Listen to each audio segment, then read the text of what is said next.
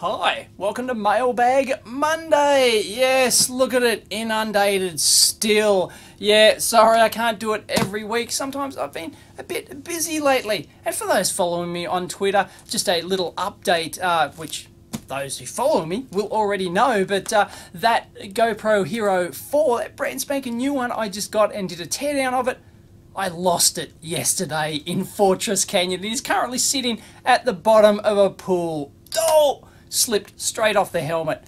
No, they don't float. Anyway, Mailbag Monday, here we go. Oh, goodness, I don't know where to start. Anyway, let's go. Ooh, yeah. First up, one from my former company. Yes, Altium, who I used to work for, everyone knows that, from the operations department. They're still in Carlsbad in California. I've been to the Altium office in Carlsbad, and they're obviously still there. What have they sent me? It is circuit maker paraphernalia. Why circuit maker? Oh, there's a board in there. Oh, there's a board in there. Oh, there's a board in there. Why I need 3? I got no idea. And they sent me a t-shirt. Oh, white balance. Oh yeah, I've got auto white balance on the camera. You can really see it come in and out there. Circuit maker, ta-da! That's a new circuit maker symbol. We've got circuit maker on the back. Made in Tanzania. It's a nice sport tech material. Unfortunately, it's large. I prefer my shirts small or medium, please, if you are going to send me a shirt. So thank you very much for the shirt. Altium, they're trying to plug their new circuit maker program. For those who haven't heard, geez, you must be living under a rock. They formally announced this at the Maker Fair. It's their new low-cost maker / hobbyist version. It's not Altium Designer. It is a new program completely called Circuit Maker. No, nothing to do with the previous Circuit Maker 2000, which was actually a nice little program before they canned it. Geez. Anyway, well, I can understand not wanting to support 2 separate programs, but geez, anyway, let's not go there. Yes, unfortunately, they've screwed it up because it's cloud only. I know there's a lot of people out there who won't care and go, you know, I'll give it a go anyway, and you probably should give it a go. It's worth giving a go anyway. Apart from that, it does look pretty darn good. So I haven't actually played with it myself. I have done a video conference of it, actually playing around with it. Yeah, yet to actually get a downloadable version myself. So anyway, Circuit Maker, check it out. And they've included a ta-da, little prototype board. This is really bad video blogging here because I'm just holding crap up to the camera, which is not the right way to do it, but I am defocused. Look at that. My lovely lens on the Sony here. Beautiful. Anyway, that's a little Arduino thing, and they've sent me 3. Awesome. They might come in handy. Little proto shield for Arduino. Terrific. Anyway, Circuit Maker, link down below. Check it out. Or for those who like to scan things, there you go. Anyway, Altium are actually looking for beta testers for this thing. It's not actually released yet, and they're looking for feedback from the community. And of course, the biggest feedback they're going to hear is about it being cloud only. Pain in the ass. Grrr. Anyway, you can work offline somehow. I don't know, but they're looking for feedback, so please get on the beta program and give it to them. Because really, that cloud only aspect of it is going to make or break the product, I think. And, well, odds are it'll probably break it. Next up, this one has been hanging around for a while. Sorry, John from International Test Equipment Corporation. Fantastic name, beauty. So, hey, guess what's in here from International Test Equipment Corporation? Let's have a look. And by the way, this one, I know what's in here. So, well, yeah, I do. So I know it's actually going to require a lot more than just what I can do in the mailbag here. And yes, I did get complaints last time in the last mailbag that it's one of these Tvec envelopes, hard to tear.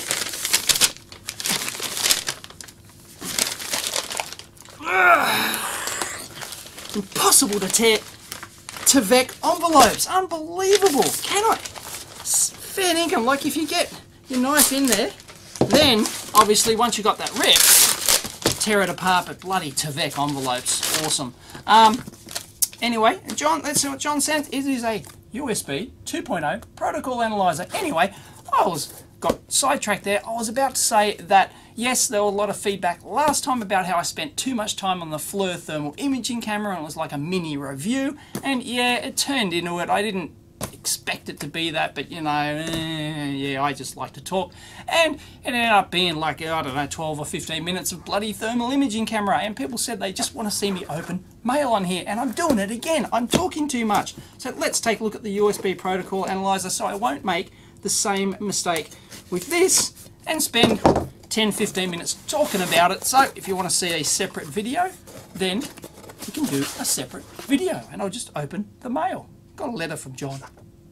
Oh goodness, now I feel really bad. Sorry, John. I completely forgot that this thing was a Kickstarter, and as it so happens, it finished 3 days ago, and I've had this for ages, and it's just by, you know, random chance it didn't make it into the previous mailbags, and unfortunately he didn't meet his target. Anyway, if you are going to send me something in for a Kickstarter, yeah, big red pen on the outside, you know, must be opened by blah date or something like that, and hopefully that'll visually remind me, because I'm hopeless. I get far too many emails and things. Sorry, John. Anyway, please find enclosed USB 2.0 logic analyzer. This test instrument was developed in 2005, 2008, since sold 800 units worldwide. Awesome. Couple in Aussie land too. As you may be aware, currently doing a Kickstarter campaign at raising funds needed to improve the design, the FPGA's HDL and PC software to a new advanced B model. Awesome. I'm doing all my work myself, so I'm dearly in need of some publicity and community funding. Well, hopefully you can, I don't know, run it again, perhaps. Or anyway, it was an ambitious target. It was like $100-something thousand, so it was quite ambitious. A review of the unit and the Kickstarter campaign can make it in Teardown Tuesday. Oh, well, teardown. Wants us to do a teardown of it. Maybe we can do a quick teardown here, because I've already got something in line for Teardown Tuesday tomorrow. Or will people complain that I should do it for a separate Teardown Tuesday? Oh, goodness. I think I have to go down and sit down, think about it.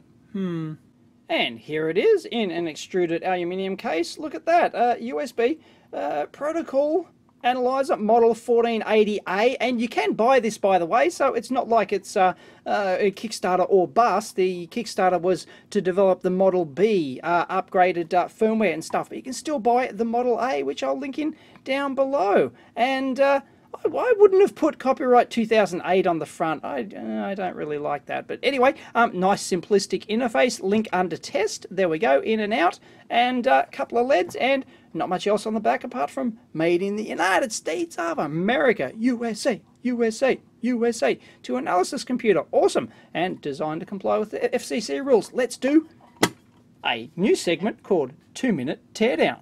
And we're in like Flynn. Errol, that is.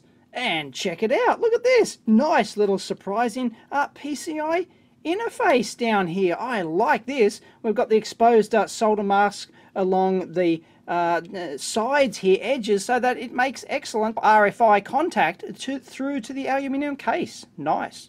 This looks like it's some sort of debugging you know, a development header here, and as you'd expect, there's not a huge amount on here. There's an Altera Cyclo 2, it's upside down, so all the electrons are going to fall out, but yeah, not much else. And we've got ourselves a Cyclone 2 in here, a fairly older model, but hey, it was designed a fair bit back. But hey, USB 2.0 doesn't go out of style, really, so if the protocol analyzer worked back then, it's going to work now. So more than good enough, of course. That's all you need for something like this. You need an FPGA, and you need the smarts to go in it. That's basically it. Whack some memory on. We've got some nice little light pipe there to go up. Very nice. That might have been an off-the-shelf one. I doubt John would have done a custom one for this sort of thing, this sort of volume. You can actually buy just, you know, off-the-shelf ones like this through your usual suppliers. And no surprises for finding one of these Cypress Easy USB microcontroller chips down in here. Exactly what you'd expect in this sort of application. So this does all the USB interface stuff through to your PC, and of course all your real-time serial protocol decoding for your USB, all done inside your FPGA. And some memory on the back there, and Bob's your uncle, pretty much. So there you go. It's all about the software. So thanks, John. This might come in handy for a future video if I have to do USB protocol analyzing and stuff like that. And if you want to get one of these puppies, the current Rev A here is available. And hold on to your hat, folks. It's not cheap. It is $695. But of course, you know, the hardware is not worth that. It's not in the hardware. It's in the professional protocol decoding software and the firmware and intelligence that goes inside this thing, and the software does look pretty professional and comprehensive. So anyway, if you're in the market for a pro level protocol analyzer, check it out. Links down below. By the way, the little blurb tells you exactly what it does. A protocol view that organizes the data fully hierarchically, exactly as it appears in the bus under test. Multiple time correlated views of the captured data, decode and display of bus events down to the lowest D+, D- differential bus states, and much more. Please see the tutorial on their website for more details. Up next, completely random one from Arian Hudson, if I'm pronouncing that correctly. He's from Auckland West in, well, New Zealand, I guess, west of Auckland. Electronics, that's all it says. I like the tape on this thing, and, well, let's check it out. It's about the size, and it's pretty hefty. It's about the size and weight of like a hard drive or something like that. Was sort of like my initial thought of what it could be. It's well padded. He's put all local New Zealand stuff in there. No, hey! Oh, you know I like multimeters. Woohoo! What is this? That's a pretty... Oh, it's a Sanwa. Excellent. Another 2-minute teardown. What do you think? Hi Dave, found this lying around home, thought you might like it. It's quite vintage gear, it certainly is. He's never heard of Sanwa before. Well, he's got it from his dad's tool chest. Awesome. Looking for teardowns. Anyway, it's going to be a 2-minute teardown. Thank you very much, Adson. You say it, Arigin. I still can't do it. I give up.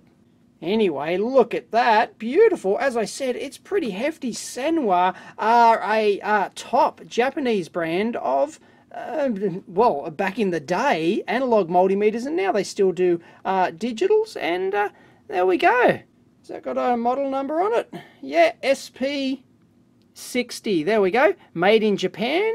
Yep, of course. And they still are, I'm pretty darn sure. All Sanwa gear is made in Japan. And there you go, not a huge amount of ranges on the thing. In fact, the lowest is 10 volts. Geez, that's a bit how you're doing. Times 1, you know, 3 range ohmmeter and AC volts as well, up to 1000 volts.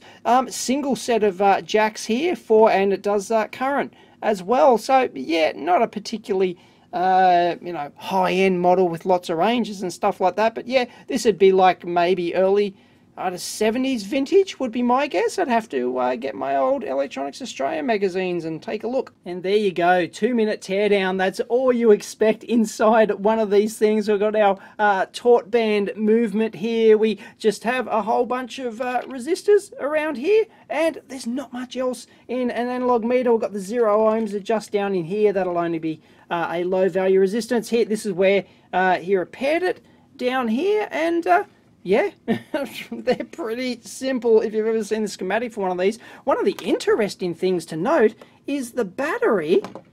Check this out. You have to actually screw it in. Look, it's got an outer jacket here where you slide the cell in, eliminates indication error when a ferrous jacket cell is used. What the? Anyway, it's got a screw on the end which you undo, a little grub screw, and that pulls the battery out. And there's the terminal, and you can just slide the battery out like that. That is weird. I've never seen, I don't think I've ever seen a AA battery holder like that. That is remarkable. So that is really convoluted. You just got the loose end like that, sits in there, and you put pressure on there, not too much, and it holds your cell in place.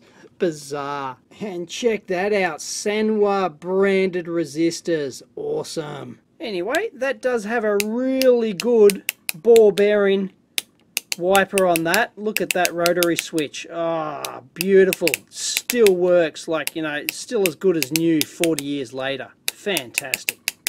Anyway, this thing is built like the proverbial brick dunny, even with the back case off. I can't move that bend that sucker at all. It's just beautiful. Oh, thank you very much, Arian. And there's the jack. Yes, it's got the old 2mm one that you saw back in the day, and I have seen that style before, but it's quite rare. And of course it still works, and it's pretty close to bang on. Look at that. There's no mirrored scale in there to prevent parallax error, but yeah, that's about as close as bang on as you'll get with an analog meter like this. Beauty. And here's another one I've neglected for quite some time. It comes from Trevor Johansson, or Johansson, however you want to pronounce it, from Canada. Hi to all my Canadian viewers, and this one's, yeah, been sitting around for a while. Sorry. It's got, well, I won't tell you what's in here, but it's a pretty generic title of what's actually in here. So let's have a look. That was a bit awkward, sort of a bit unwieldy. The old Dundee knife. Here we go. But the good thing is that we can just slice through like that. And anyway, here it comes. It's wrapped for our protection. That's it. Yeah, no, we don't have a note. I don't think so. Oh, there might be. Anyway. Ah, yeah, we do. Woo! It's some weird-ass development board. Oh. Let's look what Trev sent in. This board was pulled from a checkpoint security gate from an electronics surplus store. I was not expecting much in the way of hardware. When he popped it open, there was quite a bit of pricey hardware. Blackfin FPGA board make it look like the whole board was designed around a dev kit. Interesting. Bit of poking around with the Ethernet to see what appears to be a Lotus database connection. I have no idea what a Lotus, you know, like a Lotus 123 is when I think of Lotus. Anyway, Lotus database connection. Pictures are not very user-friendly, so I figure you might want to poke around. Well, let's have another. Geez, you're on a roll here. 2-minute teardown. Let me know if you like 2-minute teardown. This could require a bit more than 2 minutes, though. Actually, it's not that old. We're only talking, 5 years. It's not much at all. And yeah, Ethernet, check that out. And yeah, I'm not going to go power the thing up, of course. But anyway, let's whip the can off. But if you have a look at all this, got some, one of these, differential lines, or I don't know, something. So anyway, some sort of security, what is it? Checkpoint security gate. So yeah, it could be using like RS, 485 or something like that to connect all sorts of stuff. But it's, yeah, it's pretty custom. I see what he means now. Yes, they've just sort of like used an off-the-shelf board. Looks like it may be a, yeah, board to board. Well, it's, okay, it's just got some headers. Yeah, it looks like some sort of, dev board or off-the-shelf, yeah, there it is. Yeah, Blackfin DSP. So maybe some sort of off-the-shelf board. It doesn't look like it'd be maybe designed as such. So they could have designed around that. And that's not uncommon. If you're like a subcontracting company or something and you get the brief to design, we want our checkpoint security gate. Please design it for us. And we want it yesterday. Well, how do you do it? You're not going to dick around developing your own processor solution and everything else and everything to go along with that. No, you're just going to use an off-the-shelf thing because they probably only manufacture these in the hundreds or something like that. So very common just to use off-the-shelf, dev and industrial PC boards like this. Like this is not like a standard form factor. It's not like a PC 104 or one of the other form factors readily available that I'm aware of. Anyway, I haven't seen anything like it, but it's got a Xilinx Spartan, and as he said, the Blackfin DSP on it, and some memory, so it does certainly look like an off-the-shelf board. Let's see if I can get a part number on that, actually. And I just spent a minute or two of my 2-minute teardown talking out my ass because it is custom. 2000 copyright 2007 Checkpoint Systems Inc. It's their Evolve controller. Go figure. Anyway, what I said was still valid. It's just not valid in this case. So what do we got? We've got a couple of transformers here. These ones are nude, and but they go up to these. Yeah, it's got TX1 and TX2 labelled up there. So yeah, we've got some maybe some local regulation happening around there, and some more interface stuff, another transformer there, and it's all totally custom for their specific you know, security gate application. We've got awesome power stuff happening around here. Well, and yeah, it's just miscellaneous interface stuff. It looks like maybe some isolators there as well. Whole bunch of passive protection and stuff like that happening around here. We've got ourselves a current shunt resistor. Might be measuring some current. Well, that's what current shunt resistors do. Anyway, another transformer. That's a bit how you doing here. It's wired a bit strange. Anyway, we've got ourselves a couple of inductors, a whole bunch of relays for output switching that might turn on the security gate. You know, you swipe your card or something, it could hook up to a card reader up here, something like that, and just activate a relay which then turns on your motor to, you know, open your gate. Or maybe they got some, you know, some security intercom stuff as well as you enter, you know, a security gate. You know, they usually have one of those intercom things. So there you go. That's a look at. There's nothing on the back, of course. Interesting, 4 big pads there. What? Oh, okay, right. They're just some heat sinking for the D-packs down in there. No worries. But that's an interesting look at a custom solution for, you know, a specific niche application. In this case, a checkpoint security gate. Awesome. Thanks, Trev. Actually, when he talked about that Lotus database connection, when he had to play around with the Ethernet, that probably makes sense with what I just said about the, you know, the swipe card interface or something like that. One of those Wigan cards, or, you know, like you swipe your card before you go in the gate. All that stuff is logged usually. So it wouldn't surprise me if it logged it to a PC database over the Ethernet here. Yeah, that would make complete sense. So it tracks the time and date. Of course, there's a huge battery backup on the back there. So it's got a real-time clock. It can track the time and date of the entry, and also, you know, everyone's card to be programmed in there. You know, do you have access, blah, blah, blah.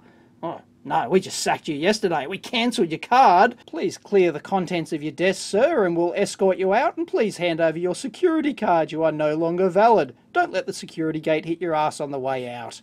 Thank you for your valuable service. And yes, we have one from Australia. Beauty. Yes, it's not Australia, it's Australia. No worries. And this one is from BS Moore. He's from Minto. Ah, g'day to all my viewers in Minto. Are there a lot in Minto? I don't know. And anyway, Minto's here in this. Oh, no, it just, no, I don't. Doesn't really work. Sometimes the knife is just, yep, does not do the business. Anyway, I measured this at 13.1 megohms. Oh, right. Woo, we have some components. A resistor, maybe a precision resistor. Could be. Aha, I remember Bazza. Yes, we met at the Electronics Expo. It was a real buzz meeting you. Awesome. And likewise. And thank you to everyone who turned up to the Electronics Expo to meet me on the stand. I was talking to Bazza for a while, and I don't know, there were probably some other people standing in line waiting. Geez, that guy's talking to him a long time. Why doesn't he get out of the way? I want to meet Dave. Anyway, it's awesome. I love talking to people. And yes, he bought a microcurrent, and he told me that he tried to calibrate it. What he thought was an 11 meg resistor, but was in fact 13 meg. So my microcurrent was spot on. Anyway, high value R's are often out of spec. They're usually quite, unless you pay top dollar for them, yeah, they're usually, you know, that plus minus 10 or 20% figure. So, yep, way out. And yes, he did promise he would send in some 10 gig and 20 gig resistors. Fantastic. Yes, 10,000 meg. Awesome. To go with the 200. Yes, he gave me some resistors. I've got them here somewhere. Let me get them. And check this out. Yes, it's a Whirlwind, well, not really precision, but high value wound resistor in glass tube with handwritten Whirlwind brand on it. 200 meg, 10%. Check that out. And that dates from 1975. And check this out. He found the original card for this thing. It's got its own individual serial number. That's what that DA there is for. I was wondering about that. DA354. It's actually the serial number, and it's 1975. Look at that. Fantastic. 100 volt rated, 200 meg nominal resistor. Welwyn. Oh, goodness. And here's a couple of more resistors as well, and these ones are monsters. Here's the new micro ruler for comparison, 100 millimeters long, and yes, look at this, fantastic micro ruler. It's the brand new one, which if you came to meet me at the electronics show, you would have got one. Oh, look, it's even got a lead forming tool on the end, and extra stuff on the other side. How good does that smell? Should I do another campaign for it? Let me know. Anyway, these look like to be Cobra brand. Never heard of them, but that is a 10 gig 5% wire wound resistor. Very nice. And this one here is 20 gig. Excellent. So this one I had here was 100 volts rated. This one doesn't. These ones don't have any rating at all, and the lowest voltage we can go down to here on our Mega is 500 volts. So fingers crossed. This could end badly for the resistor. Anyway, let's test it.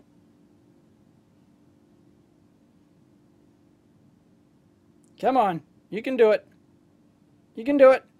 Spot on, 10 gig. Beauty. And this monster over here is supposed to be 20 gig, so let's test that.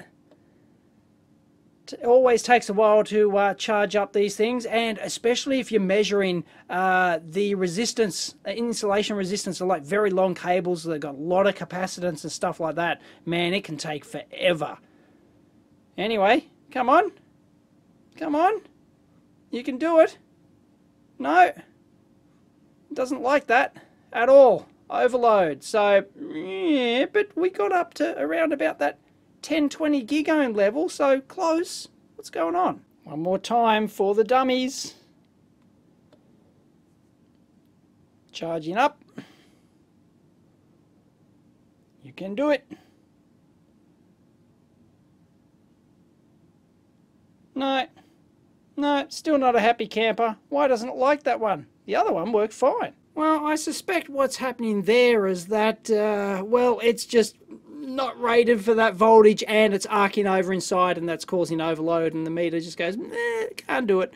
And, well, the other one maybe just scraped in by sheer luck, perhaps, because they look, you know, to be very similarly rated in that respect, but we might be, you know, on the ballpark, because like this one here, like it says 100 volts, but you know, you put 101 on it and it's not going to die, right? It's, you know, it's like a conservative kind of rating. So anyway, that's a very interesting look at these high value resistors, and you can get much bigger ones these days. You can get them in surface mount ones, and then you've got huge problems with contamination on your PCB and stuff like that. You know, so all sorts of precision analog applications. It's not uncommon to have one of these high value precision resistors. They don't even have to be precision, but just high value on the input, you know, in the order of gig ohms, hundreds of gig ohms, that kind of stuff. And you can get them, and yeah, they're not that accurate, and yep, you know, contamination on your board or anything like that, big problem. But interesting, these big wire wound ones. What a monster. Thanks, Bazza. It's not often we get one from Budapest. Awesome. From Boros Marcel. So, yeah, Hungary. So, hi to all my Hungarian viewers. Awesome. And it's just wrapped. It's dead, wrapped in plastic. For those who remember the show, not that I ever really watched it, but it was kind of, you know, catchphrasey kind of thing back in the day. So let's have a look. Let's see what Marcel has sent. Oh, Boris. Come on, you can do it. Jeez, it's wrapped good, alright. What do we have? It's a complete mystery. Looks like a couple of rolls of solder. So that's rather weird. Maybe it's something else. No? Yeah? We've got a little bit of solder and looks like a springy kind of metal, roll of metal. Jeez, I don't know. What's going on here? What do you sent, Boris?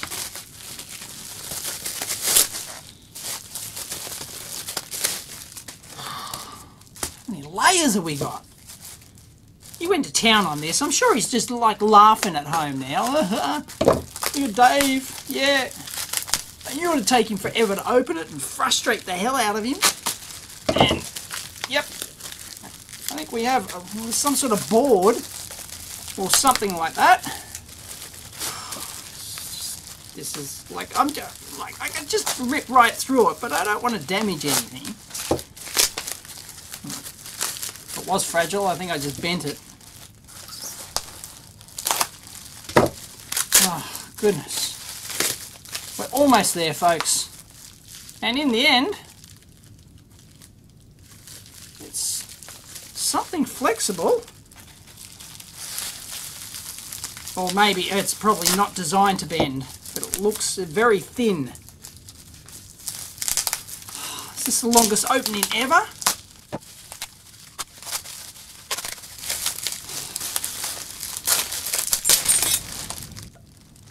Yeah, I broke it.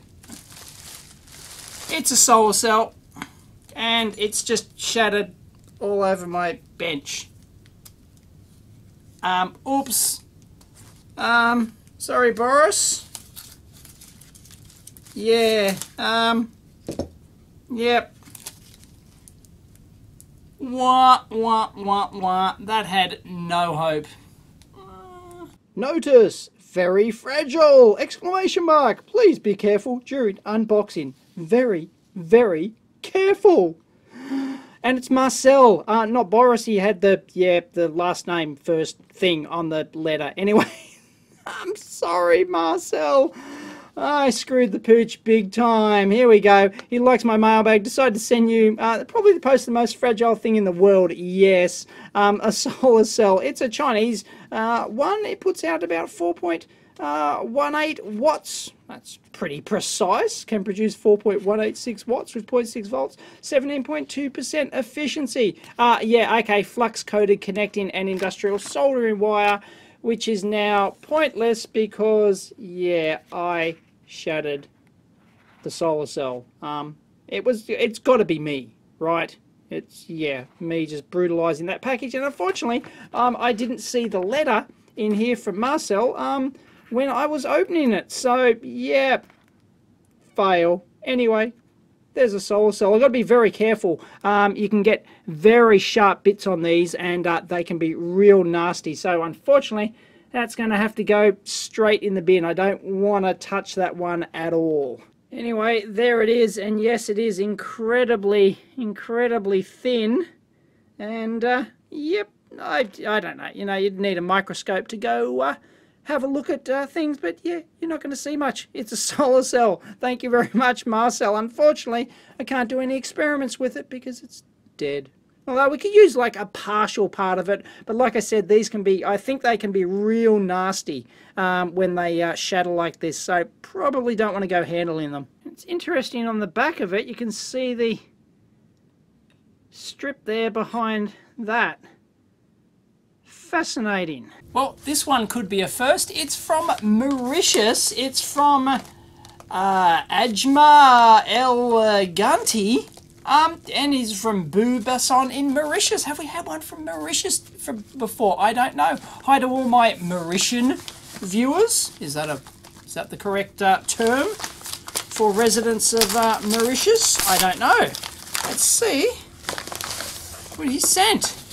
We have a lovely note. Let me read. I've been watching your YouTube videos for quite a while now. I can say you've inspired me throughout my engineering course. Currently in year 2 of electrical and electronics engineering at Swinburne. Oh, okay, University of Technology. He's learned quite a bit. On holidays from my home country is coming to an end soon. I thought it'd be nice to send you something from home. Since I hear using the term dead as a dodo expression, I thought to myself, wouldn't entirely love that key holder with a small dodo on it. Awesome. Ajmal Ganti, thank you very much. Ajmal. It's probably not going to require me switching to the other camera, but he sent me a little souvenir from Mauritius. Oh, isn't that nice? Look at that. Souvenir La Mauritius. It's a key holder from Mauritius. Awesome. And yes, I now have some sand from Mauritius. Thank you very much, Ajmal. Excellent. Nice little turtle there. And a dodo. Dead as a dodo. And this could be a third or maybe even fourth Sucker the Sav. I'm not sure, but this is from Geppetto Electronics. I think I just got it correct then. I think it is... Anyway, let's crack it open. So we've seen stuff on here before. Hey, it's Nick again. This is just a gift for having my stuff on your mailbag. There you go. It's a gift for having things on my mailbag. Well, I opened this on my mailbag too. Thank you very much. What have we got? Aha! Neat. It is. Isn't this cute? Hang on. Let me take it off before I show you. Little protection plate. Awesome. It is an EEVblog clock. That's going straight to the pool room. Good on you, Nick. What's so interesting about a clock, I hear you ask? Well, he doesn't say, but have a look on the back. This has been modified. Purple PCB there. Yep, yeah, we have a custom job. What's it going to do when we switch it on? Is it going to go backwards or be erratic or do some sort of weird thing like that? Get the battery in the right way. That'd be embarrassing. Here we go. There we go. Yep. It's got some weird convoluted thing happening in 2 steps. Is that like counting up in binary or something? Well, it certainly seems to be keeping time. I just timed it and it did take 30 seconds to get from there to there, but it just seems a little bit erratic, that's all. So, interesting. I'm going to have to see what it does over the long term. Alright, I think this might have to be lucky last. I'm not sure how long this mailbag's been going for. People will complain. Probably not long enough. Anyway, another one from Australia. It's got no name on it, so I have no idea. Don't want to break it. I did last time. Alright, here we go. So thank you, anonymous person from Australia. Let's have a gander at what's in here, shall we? Everyone's just waiting for me to, you know, to stab myself with this thing. It's not going to happen. I'm a professional. Oh! Hello? I don't know. Whatever it is, it comes in a nice little case. This could be a separate teardown item. Let's have a look at the note. That crazy Aussie bloke. It's from Rob. Thanks, Rob. Thanks for all the videos. As a teenager, I quite enjoyed electronics. Spent a fair bit of time building headphone amps. Didn't everyone? As a mid-20s, my day job had nothing to do with engineering. It kept me super busy. Used my videos as a way to continue your interest in the hobby. Awesome. Thank you. He sent an old ECG machine that I picked up cheap from eBay. Bought it because I thought it was cool. I'm about to move overseas. I'll send you a postcard. Need to do something with it. Might make a good teardown. All right. Thank you very much, Rob. That's, oh yeah, look. Yeah, there we go. Cardio Line E1. Interesting. Check that out. There we go. Made in Italy. It's Italian. Fantastic. It is 240 volts. From Remco Italiana. Remco Italiana. There we go. So, and it's got a little chart. Sorry if you didn't see that before. It's got a little chart output there, so it'll have a little pen plotter or a little it's got a little, right, yeah, it'll have a little it's probably a thermal thing, is it? I don't know. Anyway, that's interesting. So yeah, that could be a separate teardown. Are there any probes in here? Most likely. Yep, we've got the power cord. Geez, we've got, oi, crusty. Crusty. Look at that. Wow. That is, don't know, you can see the corrosion on that. Wow. That's really something. Oh, goodness. And a big strap. What are you strapping? Oh, yeah, it's got that vintage smell, all right, but it doesn't look that old. I mean, yeah, interesting. Anyway, that's probably more than a 2-minute teardown. Thanks, Rob. Oh, well, just for kicks, let's just power it up. Look, Rob's actually bodged a lead here because it comes with that thing like that and a separate ground connection. So there you go. Let's whack that in and turn it on. See what it does. With a light, AC. Come on. Auto, because it's detecting nothing on the probes, I'm guessing. That it's not going to do anything. Aww. Aww. Oh, what a bummer of a way to end Mailbag. Catch you next time.